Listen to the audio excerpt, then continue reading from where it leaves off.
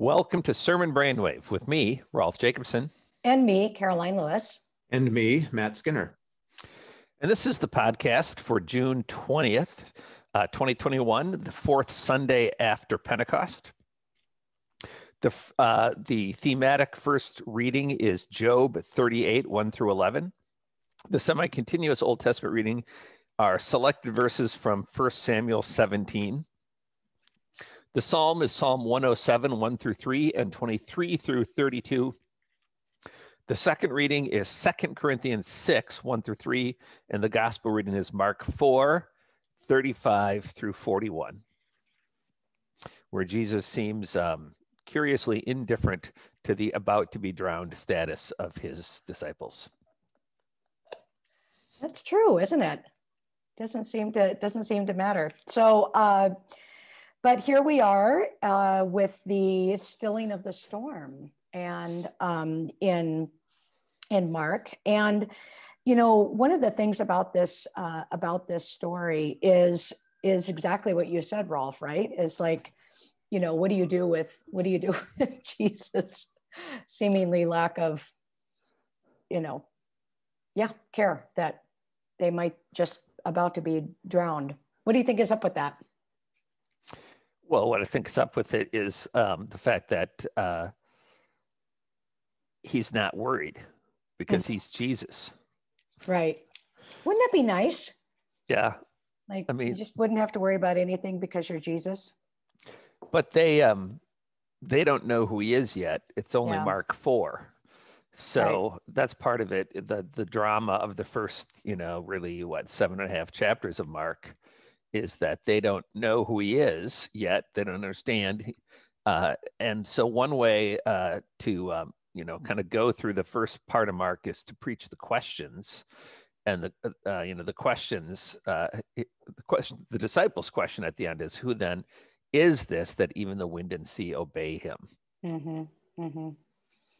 Well, I think that's a great entry into this text is who then is this? And particularly when you make some of the links back to what Jesus has already done. So the verb in 4:39, rebuking the wind, is the same verb that Jesus uses to rebuke the demon or the unclean spirit in the first act of Jesus, the exorcism, as his first, public act. And so there's that connection of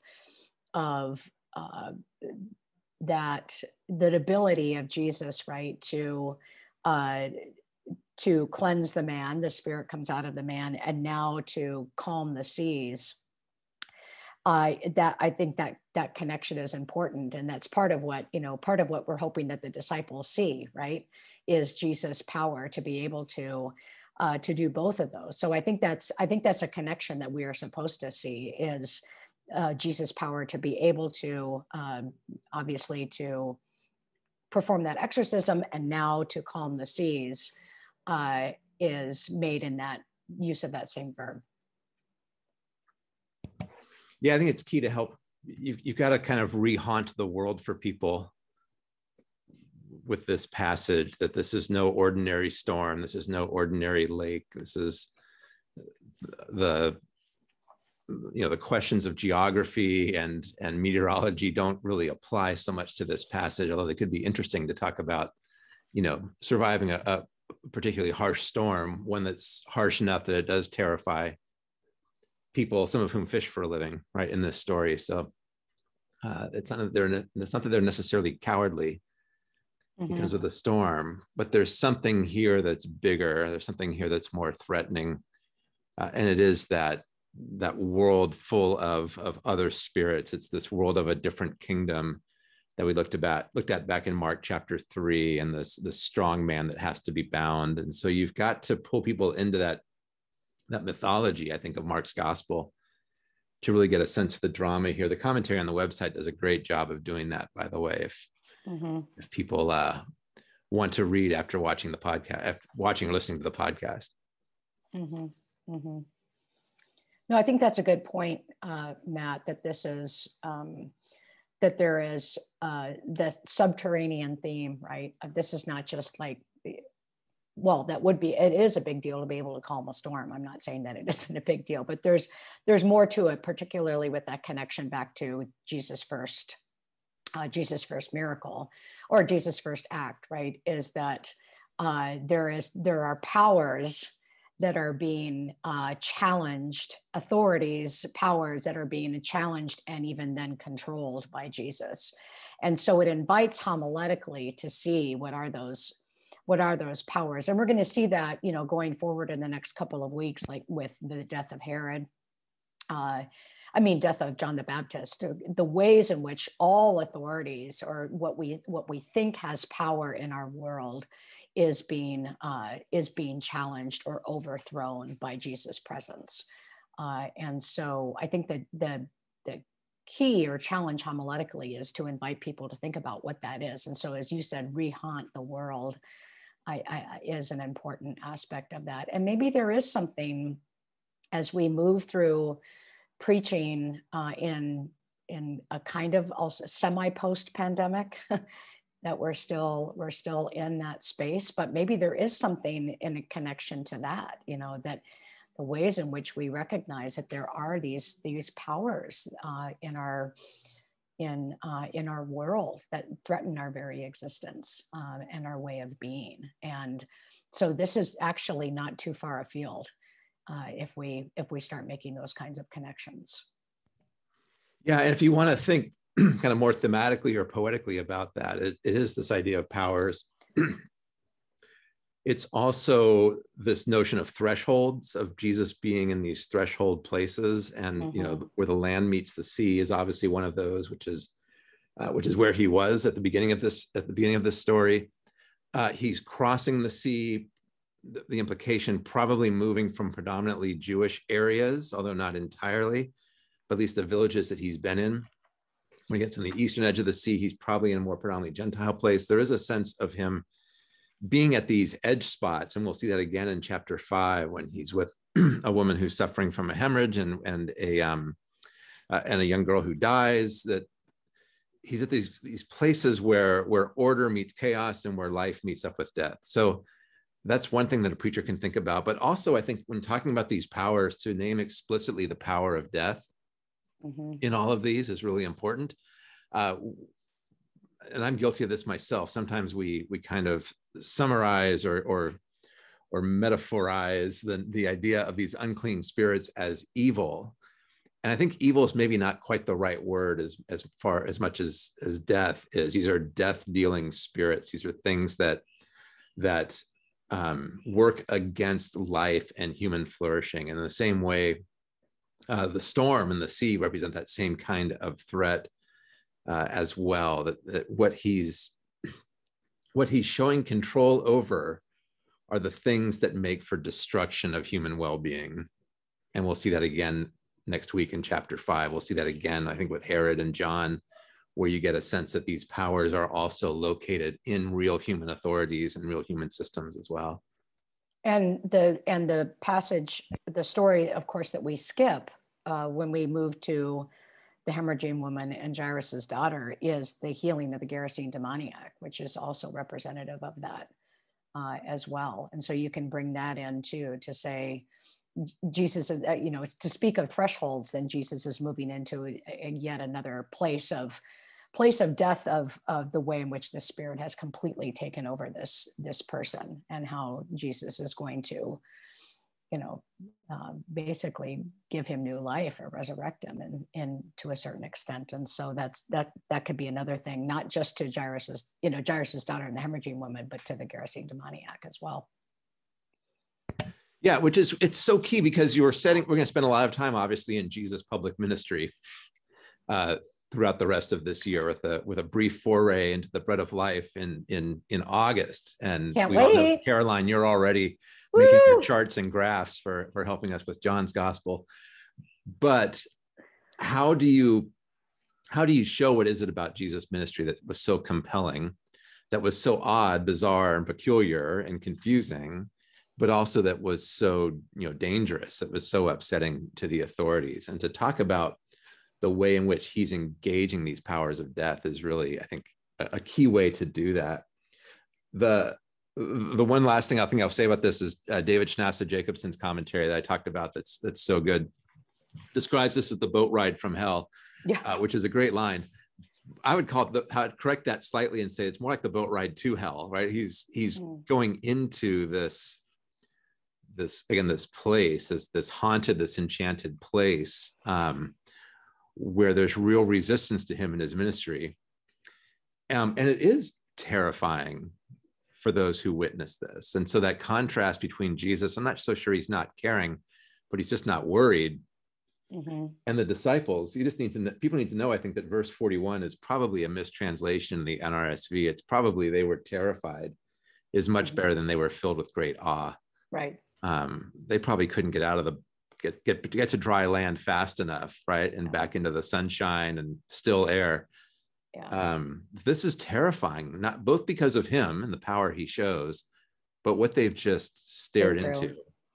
Yeah, and the commentary mentions that it, it's literally filled with a great fear and not awe. And I think one last thing, and then we should move to the thematic to Job. But one last thing too is the contrast between the parables, right, that you get in chapter 4 of Jesus sort of explaining, if you will, or offering these parabolic metaphorical images of what the kingdom of God is like, and where and how and not do the disciples quite get what's going on, and the contrast of that sort of explanation teaching to this dramatic act of the stilling of the storm to reveal Jesus' identity. And I'm not quite sure where to go with that, but I think it's an important contrast of these parables, but then really Jesus sort of embodying what he's trying to get at in the stilling of the storm. Yeah, I think we have to say, we should be clear about that, right? Which is in some ways, like if this was a journalism class, the author here buries the lead. Because it ends with, who is this? So what's at stake is Jesus' identity, right? So like the lead should be Jesus, Son of God, the Messiah, still storm. I mean, so because who is it? And that's what's at stake is the entry of the Son of God into human history in order to still the storms, quell the fears, drive out the unclean spirits, and eventually usher in the kingdom of God. Yeah. Job 38. Yeah, this is one of these, so it's so thematically paired, I suppose, because of the line in there. Were you there when I shut in the sea with doors when it burst out of the womb? Yeah. And but so Brennan Breed in his commentary on the website tries to situate, boom, you got 1,000 words on the commentary to situate this within the long plot of Job, and this is chapter 38 when God finally shows up, and so Brennan does that on the website. If you're gonna preach on this, that's what you have to do, is you have to situate this within the plot of Job. And there's a couple different ways of understanding the plot of Job. On the website, Brendan chooses the one, which is the question of whether there is, Old Testament scholars talk about it like this: is there such a thing as disinterested piety? That is, does Job only love God because God has made him one of the wealthiest men in the world? But the other way of understanding the plot of Job is does God rule the world according to the doctrine of just retribution, which is that God punishes the wicked and rewards the righteous? And if that's the way you understand it, then the typical way of understanding this is to say there's 3 corners of a triangle and you can only have 2. God is good, one corner. A second corner, Job is righteous, The third corner is the just retribution. God rewards the righteous and punishes the wicked. You can't have all three corners of the triangle. And I think that's what this is about. Or I think that's it's the best way of understanding this, which is, so finally when God talks, he says, do you have understanding? Do you know how the world works? I'm the creator. Are you right to question me about the fact that I don't run the world according to punishing the wicked and rewarding the righteous? Yeah. Well, and maybe maybe you don't want to go down the whole Job world preaching thing, but maybe you can, if you're going to preach on Mark and preach the identity, as you said at the end there, Rolf, of who Jesus is, and recognizing Jesus' power. That power is bringing the kingdom of God to bear. And so the way in which you can bring in perhaps lines from Job to say, this is what the kind of power we're talking about, the kind of power that God has of, who were you and where were you when I laid the foundation of the earth, and so that's what I would do, is I would say, how can you use some lines in Job to underscore the kind of authority that Jesus needs his disciples to recognize. I suppose the same. Go ahead, Matt. And the same is true of Psalm 107. That if you wanted in your sermon to focalize that final question, right? Who then is this that even the wind and the waves obey him? The wind and the sea obey him. People are sometimes surprised to learn and delighted to learn that there were other miracle workers in Jesus' time, right? Other thaumaturges, right? Other wonder workers. There's something about this particular miracle, or this intervention, or this act of Jesus, that's particularly impressive. And so when the disciples ask that question, it's not like they don't have any kind of a foundation to build on. Some of the terror might be because they think they might know the answer, or they think they might know where the evidence is pointing them. And that could be because of passages like Job 38 and Psalm 107. And so to lead people into an understanding, a Jewish understanding, an Old Testament understanding of God's power over these things that from a human perspective appear to be utterly untamable, things like weather and seas. Yeah, that's, and just to pull that up then a little bit more, right? So what does it mean then to stare into the works of God and think you know what you're seeing? And we talked about that with Mark 3, right? What blasphemy against the Holy Spirit was, to be confronted with the acts of God and to attribute them, wrongly to the devil. I mean, that's kind of where they're at. That's the threshold that they're standing at the end of that passage. Not to take things back to Mark 4 too quickly, but yeah. But that's what I would do with the Psalm. I mean, how can you use Job and the Psalm to really to build that up for Mark? That's what I would do. Yeah, I mean, the interesting thing is one interesting thing is that in Job, God speaks out of the whirlwind, so that the chaos storm is the revelation itself, whereas in Psalm 107 and more explicitly in Mark, God is the one who rescues from the storm. So you've got a contrast there. The other thing to say about Psalm 107 is it's this long psalm. A couple months ago, we had, I think we had a different part of Psalm 107. I can't remember if it's the next stanza or if it's the previous one, because there's 4 stanzas after that first 3-verse introduction. Then there's 4 different, very similarly constructed stanzas where it talks about some. In this case, it's some went down to the sea in ships. In others, it's, they were fools or they were sick, depending on how you translate that one. And so it is a chance to kind of compare those two. And in each case, it's, some were in prison.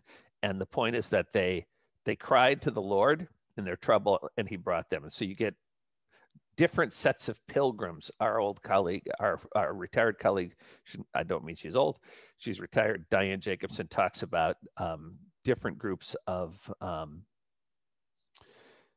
pilgrims. She talks about who are examples of God's redeeming acts. And this is another one of those. And the commentary on that portion of the Psalm is from March 14. Thank you. 2021. And it is the previous stanza then, right? It's correct. The third. Yeah. It's the third of the four stanzas. Right. Yep. This is one more reason why I'm a New Testament scholar, because I like the New Testament view of weather a lot better than the Old Testament one. That these things are things that God needs to save you out of. God wants to put you somewhere where the wind is calm and it's sunny and beautiful. That God is not present when it's raining or snowing or windy. You prefer the New Testament meteorological The Old Testament suggests, theology? I think the New Testament is much more, I've got a nice, quiet, peaceful garden for you to enjoy. Sit back and relax. Meteorology. It's hard to argue with that. Theology. Yep. Well, speaking of a nice, quiet garden to enjoy, that's what David doesn't have in the semi-continuous Old Testament reading. Yes. 1 Samuel 17. Well, that's true. And one thing I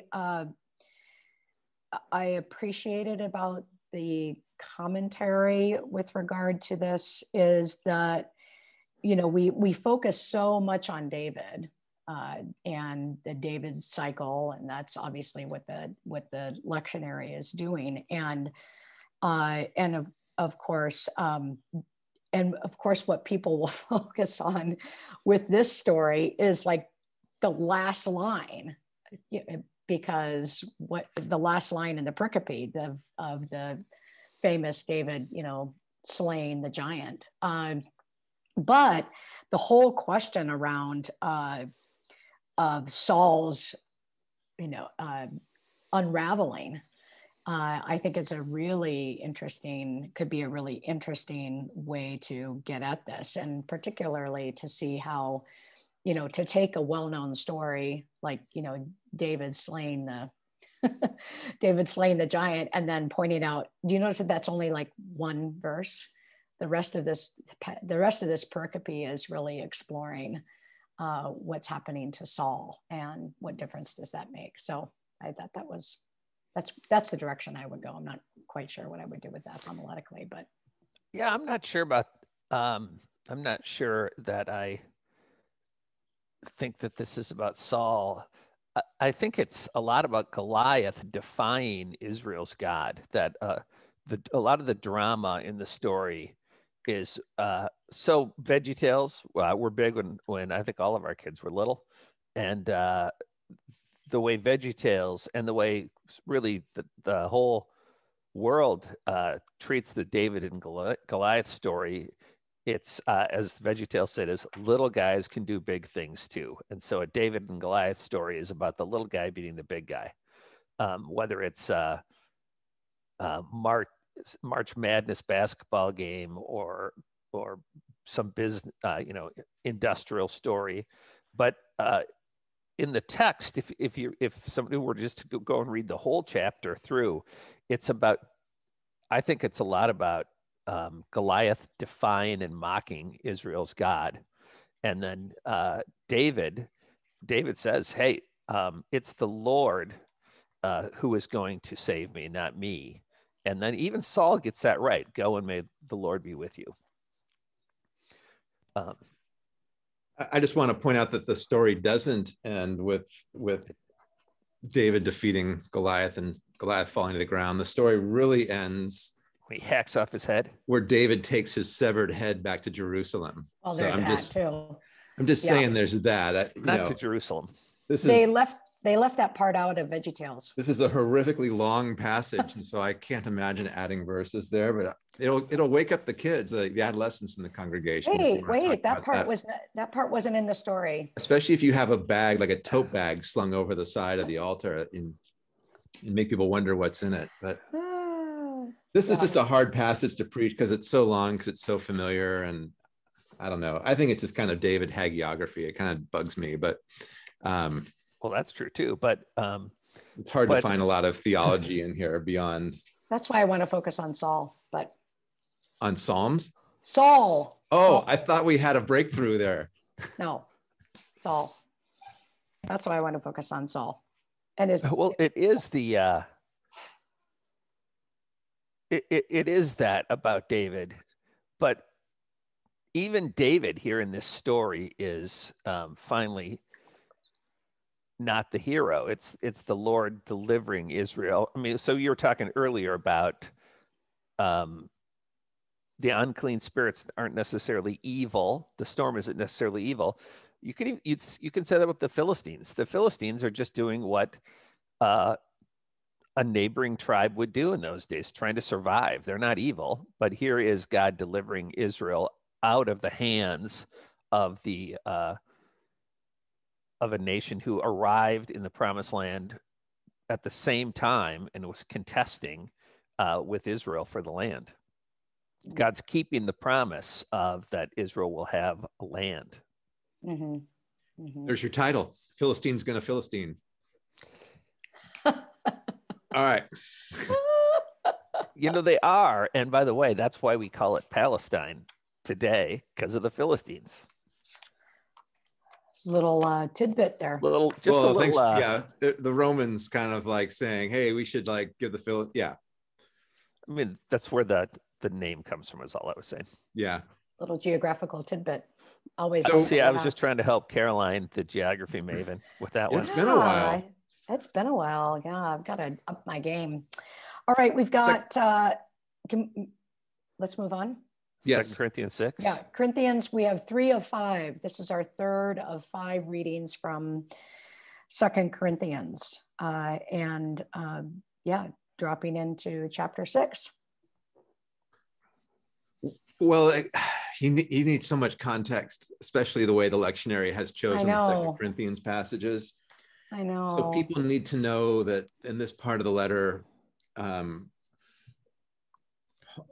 Paul, as the lead author, is trying to establish reconciliation between himself and the Corinthians, because the Corinthians are really mad at him and his partners, and this is the climax to that that main appeal that dominates so much of chapters 1 through 7. But it's hard to see. It's in verses 11 through 13, right? This idea of, we're opening wide ourselves to you, open wide your hearts in return. I mean, this is a plea for reconciliation, which sounds kind of boring in general, but you have to recognize that so much of the theology beforehand has tried to open this door. So I don't know, you could talk a little bit about reconciliation. We've had previous passages that set that up as well. But you have to make people understand that reconciliation isn't just about, let's go back to the way things were. That reconciliation is, how do you move forward into a new future together? And kind of appreciate what that means theologically and how that's predicated on what God does through Christ. And I think one of the important theological themes in this passage with regard to what you just said, Matt, is that the premise of the possibility of this reconciliation and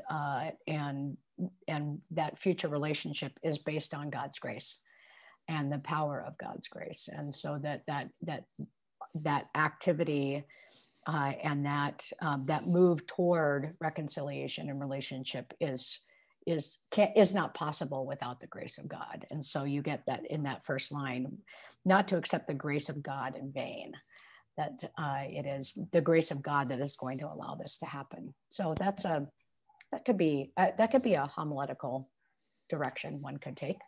That's a good point. I mean, especially when you think next week we're going to get to the fundraising part of 2 Corinthians, where Paul's going to be asking for generosity and a gift to Jerusalem, but grace will be such an important part of that appeal as well. Then 2 weeks down the road will be, Paul has his trip, that's the right word to use, his trip into the 3rd level of heaven, and sees things he's not permitted to talk about. But there too, it'll be the notion of strength being sufficient for weakness, and similar here, where Paul's going to talk about what sustains him, whether it's a broken relationship, whether it's the need for support for congregations, whether it's Paul's own back and forth with the super apostles in chapter 12, it's going to be this notion of a God who sustains through grace.